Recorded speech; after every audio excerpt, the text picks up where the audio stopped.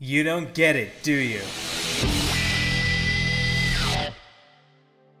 As time passes and YouTube gets older, many different channels come and go. YouTubers who were once the top channels soon become passing memories of a time now long gone. Some names that spring to mind are that of Smosh, Ray William Johnson, Fred, and the Annoying Orange, and so on. And among these names are Dalton and Emmy, the couple who founded and ran the YouTube channel Jaltoid. Their animations exploded into popularity shortly after their debut, and right once it seemed they were at their peak, they slipped into obscurity. This is the story of Jaltoid, a channel that was once a titan in the animation medium on YouTube to now being a distant memory. But before we get to the how, we must first go to the beginning.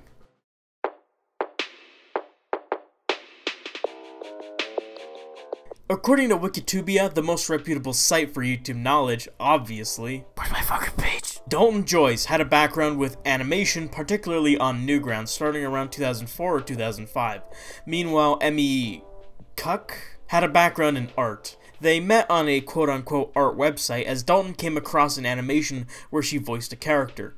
He approached her to do a voice in his animation, and the rest is history. As it turns out, Jaltoid didn't start out on YouTube as Jaltoid, but started with their channel named Game Porridge, which is still up. In July 2012, Dalton and Emmy started the channel with content featuring exactly what you would expect for a newbie 2012 gaming channel.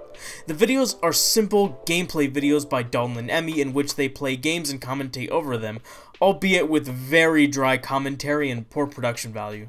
It's somewhat humbling to know that creators like them started out on YouTube in a similar way, with videos struggling to maintain a decent frame rate of the games they play. Really brings me back to a simpler time. This venture didn't last very long, as they would go on to start the Jaltoid channel only a few months after Game Porridge was started. Dalton originally used the channel as a personal one, uploading some live-action content for a couple months with very little success. However, their first animation was a happy birthday video to their friend Clark, which bizarrely depicts him playing a sax naked on stage? But their abilities wouldn't be tested until their animation titled Dead Oreo, a short video where Dalton accidentally smothers their cat Oreo in trash, which causes him to think he's killed the cat. The duo would go on to post a few more animations of a similar nature, being either original shorts or parodies of popular media. This was pretty standard of the time, especially with Dalton having been a Newgrounds creator beforehand. These videos actually performed quite well, but they would go on to be eclipsed by their future work. On November 16th, 2012, Jaltoid would upload their video Minecraft Problems. While it wasn't too different to their animation parodies on MLP or Pokemon, it's the one transitional point between what they had created before into creating what they would go on to be known for. From this point forward, they would go on to make animations poking fun at the contemporary culture of the time. This included such things as the behavior of Minecraft players and online servers, girl gamers, free-to-play games, social media, and the general experience of being a content creator online. These videos set Jaltoid apart from the other animation channels on YouTube at the time, as they commented on topical subjects in a manner that didn't become dated in a year. A lot of these animations still hold up very well today, especially the PewDiePie commenters one. Literally just replace the PewDiePie specific terminology in the video and replace it with whatever uber popular YouTuber who's cool to hate at the time, and it works just as well. Only after a few months, they were able to reach over 8,000 subscribers and have one of their videos surpass 100,000 views. The content Jaltoid created was simple but very effective, especially for the YouTube landscape of the time, which was just coming into its own. Animation was once a huge genre on YouTube. Animation videos have wide appeal, and the medium allowed for a greater freedom in what you could put in the video. The popular content of the time involved scripted videos with people appearing on camera and acting out comedic scenes in live action for comedic effect. Jaltoid wasn't too different, focusing on character dialogue and exchanges, but the animated nature allowed them to incorporate comedic segments that could only be achieved in the medium. The style of Jaltoid animations was unmistakable, being a blend of both Dalton and Emmy's art styles. They also incorporated a lot of smart techniques in their animations that helped to cut down on the time that it would take to make a video. People apparently critiqued this as being lazy, but I don't understand that. It's like what I said in my Yin Yang Yo review. Playing to your own strengths and taking full advantage of your tools is how you create something that both looks polished without spending egregious amounts of time on it. Sure, Jaltoid used quite a few motion tweens in their animations, and some segments are just sliding an object across the screen, but it's that stylization that both defined Jaltoid and allowed them to create animations on a consistent basis. Yes, there are better animators out there even on YouTube, but you can't seriously expect every animator to animate everything frame by frame. It's impractical. Jaltoid set themselves apart in both their animation and art styles, their sense of humor, direction, and their particular video subjects. While most animators of the time chose to create animated parodies of popular media to poke fun at the bizarre aspects of them, or to just generally riff on it entirely, Jaltoid riffed on popular culture of the internet, something that was novel at the time. Sure, other animators would occasionally do so, like Psychic Pebble's Reply Girls video, but they failed to capture the timelessness and meticulousness of Jaltoid.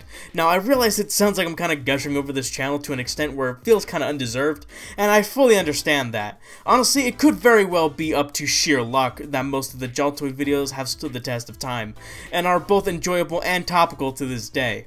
It's not like they're industry veterans or time travelers who knew that their videos would transcend mere pot shots on the internet. Regardless, they at least had a semblance of knowing what they were doing. It's not like they could have been able to be lucky with every animation they created. They were at least somewhat aware that what they were creating would resonate with others. Only after a year of creating content did they reach over 200,000 subscribers, and had multiple videos hit over 1 million views. And this was back in 2013. Getting 1 million views back in those days was virtually unheard of. You couldn't just make an hour-long expose on a groomer and rake in the views. This was a serious challenge that only a few select people were able to achieve, much less able to achieve multiple times. By June 2014, just a couple months before their 2-year anniversary on YouTube, they had hit 500,000 subscribers. This was a momentous occasion and marked the halfway point to 1 million subscribers, the logical end goal of YouTube, the defeating the Ender Dragon of this platform. Over the next year, the two would power through creating animations, posting quite a number to their channel during that time. Classics like the E-Fame Survival Guide and The Struggle of Anxiety were created during this time. Jaltoid even dabbed in some sorta serialized content, creating a series based on their own lives together, as well as a series called Quest Bits, which was a spin-off of the World of Anime Babes MMORPG from the free-to-play video. There was also their series Pip and Pap, which was a series of shorts featuring a little cat and a bird character, neither of which ever spoke. While it never maintained the same popularity as the mainline Jaltoid videos or even Quest Bits, it was still good to see Jaltoid branch out and create different animations. They even made a few speed drawing videos while animations were being animated. Sure, they are some of the least popular content on the channel, and while I'm not a fan of the type of content personally, it's still a nice simple form of content to produce while working on bigger projects. It seemed that Jaltoid was beginning to gear up to restructure their channel in a new way to appease the changing YouTube landscape, but it was at this point that things began to change, and a new path began to take over. Hey everybody, watch out for those blind. If you thought Game Porridge would be their last time they would try their hands at Let's Plays, then you were dead wrong. It's no secret that the YouTube algorithm changed sometime around 2012 to favor longer uploads, especially if they were frequent. If you could pump out a 10-minute video each day, that was great, and it's what led to the rise of channels such as Game Grumps, Only Plays, and Scott the Woz. But since animation takes time to create even 1 minute of animation, this served as a great disadvantage to animators. Often, people portray this change as wholly negative, but it was specifically put into place to benefit the YouTube experience in the broader scope of the platform, and in the long run. It's doubtful you would have found a lot of your favorite YouTubers, especially the newer ones, if it hadn't been for this algorithm change. Hell, my most popular videos are the ones that are the longest in length on my channel, and the new algorithm helps to churn out a lot of low-effort spam that came from people like Reply Girls. But the disadvantage placed on animators shouldn't be ignored. It put an entire group of animators in a position where they had to reinvent their content without completely alienating the audience that they had worked so hard to attain. Jaltoid Games was created about a year after Game Porridge. The channel served as mainly the couple's side hustle as they worked on animations, which made sense since Let's Plays are relatively easy to produce, especially the primitive ones that they made. Even compared to their contemporaries like the Game Grumps or Markiplier, their early Let's Plays featured very little in the way of edits besides simple jump cuts. The most they did at the time was adding a small dabble of text in their Left 4 Dead 2 LP, but these videos were pretty basic. And keep in mind that this was only a year after Game Porridge, so their commentary wasn't the most riveting and still pretty dry. It was a definite step up from Game Porridge, don't get me wrong. It was actually watchable for a start, but I struggled to focus while watching their content. And that's not even getting to the hot mess that their Super COD Player 1995 videos were. How bad are they? Well, have you ever seen Melvin, Brother of the Joker? Yeah, it's that bad. Hello, hi, I am Melvin, the brother of the Joker. I'm sure a lot of you haven't heard of me, but I am the brother of, yes, the infamous Joker. You know, why so serious, you know, all that stuff. Get out, I'm not even kidding, get out of here. Get out, I need to do the video, get out of here. Get out of my room! Great, now this isn't a solo video. Welcome to the number 2 commentator. Shut up, this is my video! What baffles me is that these videos are actually relatively popular for the time, which I just cannot fathom. Did people really think this was the pinnacle of comedy back in 2013? Regardless, I don't think they came into their own until their Splatoon playthrough, where they were able to bounce off each other really well, and kept the flow of their commentary consistent. This was also around the time that they took their gaming escapades to streaming, as they began to re-upload streams to their Jaltoid channel, sometimes chopped up into episodes or just entire streams. This allowed them to double up on content production as they could stream the games in real time, accept donations, and interact with fans, while also creating content for their channel. Just at the big cost of the re-uploads looking like total ass because they're recording the stream in real time, as well as over Ohio dial-up in 2015. It was also around this time that they uploaded a video to their main channel promoting this channel. If a YouTube channel uploads a video promoting their second channel after it was created, I think it's safe to say they have intentions of jumping ship. Subscribe to the second channel, by the way, we have a new video coming out soon. And to be fair, Jaltoid didn't completely abandon their main channel for their second channel, for like a year. After their promo video, they uploaded a few more animations based on their LP content, which was a big help in getting people to check out their gaming channel, and shot their Who's Your Daddy video to over 100,000 views in at most a month. After 3 years, the Jaltoid Games channel hit over 100,000 subscribers, and by 2016 it was clear the tides were turning. Uploads on the Jaltoid channel slowed down considerably, and it's not like they used to shoot them out every month or so beforehand, or whatever, but they slowly began to upload basically whatever they felt like at this point, and the quality of the animations began to be of a dubious quality. I don't think following up animations like Cat Food and the Pip and Pap series with videos like Cover Dat Booty and Cat President was the best choice. One of which involves the main character taking a shit and playing with said shit on screen, basically fully animated, and the other is Cat President. No, I'm just kidding. I don't think these videos are necessarily bad, but compared to their previous work, they just aren't as strong. And in the case of the YouTube in 2016 animation, it was outdated in the matter of a year. Like, when's the last time you've seen a prank video? Or even, forget that, even when was the last time you've been recommended a prank video? But after jumping ship to focus on their gaming channel, was the change worth it? For a while, yes actually. Sometime between 2016 and 2018, they rebranded their gaming channel to just Jaltoid Media, as it encapsulated a broader field of content. The channel was no longer just a gaming channel, it could be used to upload all kinds of content. Except animations, of course, until they just said fuck it and uploaded animations there anyways. 2015 and 2016 proved quite beneficial to the channel, but this would soon be eclipsed by their performance in 2017. 2017 was the biggest year in the channel's history up to that point. The Switch had just launched worldwide, helping them out with a new platform full of exclusive games, but they also got really popular thanks to an unprecedented amount of horny content. Their Senran Kagura Shinobi Versus series was already pretty popular, but their Estival Versus series was considerably bigger. They also created their most popular series at this time with the Snipper Clips LP, and drew some really fucking suggestive thumbnail art, like holy fuck, this is a bit much even for me. Oh, and it didn't stop there. A lot of their thumbnails around this time featured a somewhat suggestive tone, turning the rabbit cosplaying as Peach into this. Like, is this Jaltoid or Radical Soda?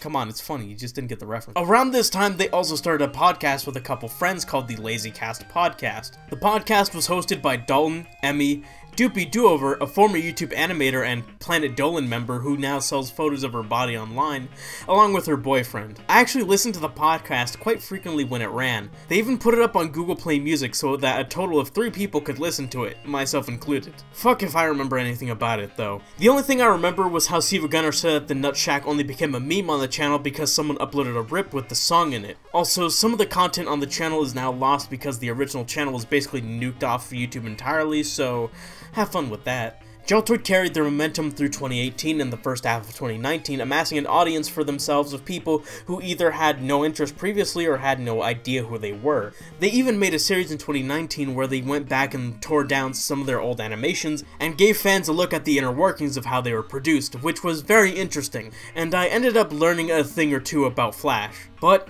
after this series of videos, their viewer retention took a massive hit. Videos from before stand with over 100,000 views nowadays, while the content produced afterwards saw a drastic decline. Most videos still haven't hit 50,000 views to this day. While exact analytics aren't available to me, based on what I can glean from archives of the channel page, these low numbers weren't present on the channel prior. So, what happened?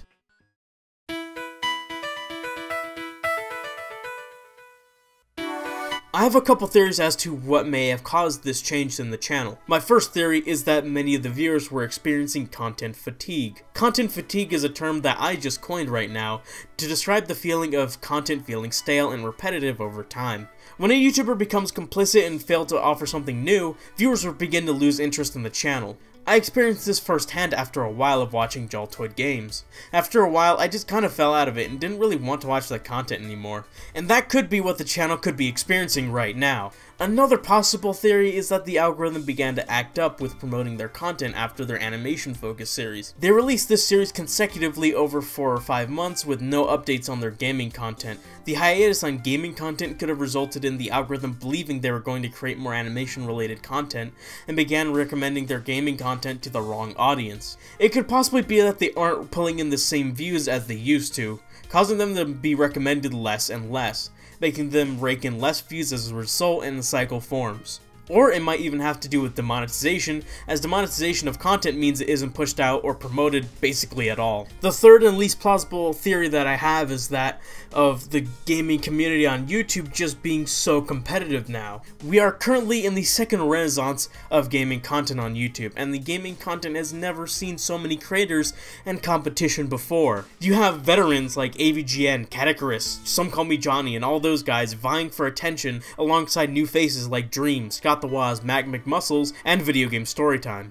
And that's only the ones I could think of. There are way more out there. Expanding your audience can be tough now when there is no shortage of quality gaming content on YouTube. Whatever could be affecting the Jaltoid Media channel, it's still sad to see a channel many know and love fall so far from grace. They blazed trails on YouTube with their unique animations, and made their mark on the gaming genre with their head-turning thumbnails and LP series. I'm sure most of you expected this to be a harsh commentary video, but that was not what this was meant to be at all. I wanted to really take an objective look and really analyze what's happening to Jaltoid right now.